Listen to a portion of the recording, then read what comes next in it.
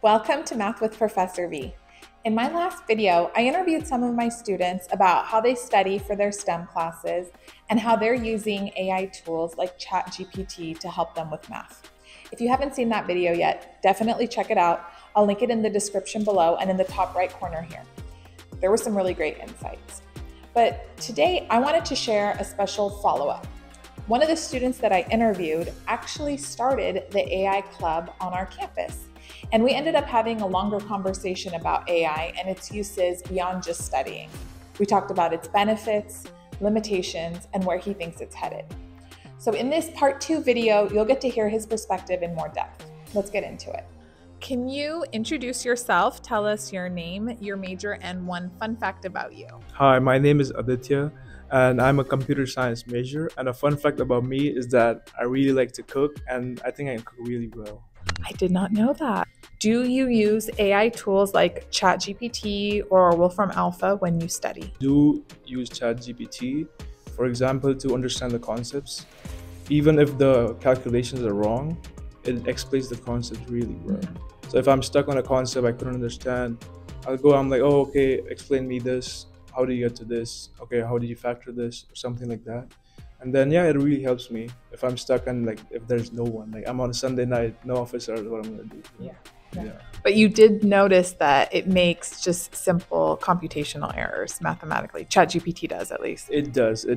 They are still progressing, but yeah, I mean, it's a machine. It can do mistakes. How do you personally use AI tools in a way that helps you actually learn rather than just copying answers? So in my day-to-day life, I use a lot of AI tools, but in specific to education, I think I don't just like to copy it. I like to understand and then check with the AI if I'm correct or not. But that's how I usually do it. And I think what you said too about how it explains the concepts really well, even if it's not computing everything correctly, that's what you use it for, which is then you're actually learning, right? You're not just relying on it. And then I'm going to ask you a few different questions because you have a unique perspective compared to the other students that I interviewed. You are the founder and president of the AI Club here on campus. Do you want to talk about that a little bit? So yeah, actually it was last summer when I got this idea. I was with a friend, I was like, okay, we should do something.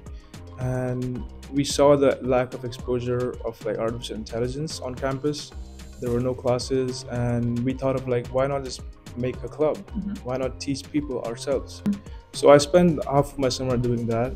And once I established the club, I got a really good response from the community. And I had to make sure that my board members are happy. They're motivated, like they trust me, they think that I can do it. And I just used it as a fuel to make sure the club is established, make sure all the workshops, the guest speaker events, everything was planned out before the semester started. People started coming in. We had 100 students enrolled in the club in the first semester. Wow. Currently we stand at 150 members with an average of 15 to 20 members per meeting. And we teach workshops related to natural language processing, different domains of AI ethics, machine learning, and computer vision. That's just the technical side. We also lay a foundation for people who want to do a career in artificial intelligence, like what classes to take, how should you prepare if you're trying to get into artificial intelligence, or how to be up to date with the current industry news and all of that. We have research papers in our Discord. We have all the resources that we can provide to the students so that they can find out by themselves. And that's pretty much what we do at the club. Yeah. You must be so busy because I know you take many difficult classes. You do well in all of them, and you run this club, which sounds like it's very successful. Do you know if someone's going to take it over when you transfer? So currently I am looking into prospective students who I think will have the drive or will be willing to take over after I've transferred. It's still a work in progress. It's very hard. It's like it's so precious to me. Like it's very valuable, and it's like when I'm going and I'm leaving, and it's a tough choice, but I think I'll make the correct one. No, that's hard because you brought it up from the ground up. It's your special project, and I'm sure you're very proud of it. And because during like the clubs, a lot of clubs are established like over decades before I was established. So my challenge is to keep the club intact, keep it alive even after I'm gone. Right. So I think that's pretty much my goal right now. Yeah. Well, thank you so much. Is there anything else you want to add about your thoughts on AI, the future, education? I know that's a lot, but Yeah. So if we're talking about artificial intelligence in the real world right now, it is growing exponentially, and the growth is like people can't comprehend the growth. People are still adapting to the AI tools, to the AI concepts, and we're still in that adapting phase right now. Even if it's like 5 years since ChatGPT was released, people are trying to get to know more about how things work. And I think the young generation will grow into AI, and some people might have to adapt AI. Right. Yeah. And I think in the industry right now, like there's a big question, will AI take your jobs? I think the jobs that you talk about that AI is going to take, I don't think that's possible, because according to industry specialists, they've said that AI will help you do your job better, but you have to coexist with it. So people who don't coexist, companies who don't implement AI tools or AI systems, are likely the jobs that are going to go. Yeah. That's like what's AI going to take.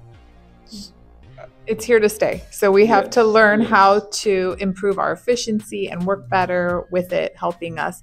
And I think it was important you talked about earlier that it's not just for spitting out answers, that there's so many uses. Do you want to talk a little bit more about that? So except ChatGPT, there is a horizon of AI tools out there right now that not a lot of people know about. For me personally, I use, for example, to schedule my tasks, to keep me on top of everything on my work. I use Notion AI, which is a very good AI tool that lets you manage your schedule and put like new tasks and make sure that you do it, your to-do list and all of that. It's also a very good note-taking app. Let's say I'm trying to research something, or I want like accurate research papers and not like some websites that ChatGPT gave me that don't exist, because there are some instances that it has happened. I would use Google's Notebook LM, which is a very good research tool where you can put in PDFs, copy texts, and you can learn, you can make sure whatever you're citing, let's say for an English paper, let's say you're putting a research paper out there, you want to make sure your sources are correct. You can put it in there and check if they're correct. If not, you can ask it to help you. And there are many more, and I can go on about like the whole I can go and talk about it, but we don't have like much time. Okay. Well, thank you so much for taking your time to come do this interview with me. Just finished a differential equations exam and look how composed, ready for this interview. I thought that was such an insightful perspective, and I really appreciated how he was able to speak to both the power and limitations of AI, especially coming from someone who's actively leading conversations about it on campus. Let me know in the comments what you think. Do you agree with his take? Are there ways that you've used AI in your own learning that have surprised you? I'd love to hear your thoughts. Now, don't forget to give this video a thumbs up, hit that subscribe button, and be sure to check out my full-length video lectures organized into playlists by course. I have everything from intermediate algebra, trig, pre-calc, calc 1, 2, 3, differential equations, statistics, and so much more. Thanks so much for your support, and I'll be back sooner than later.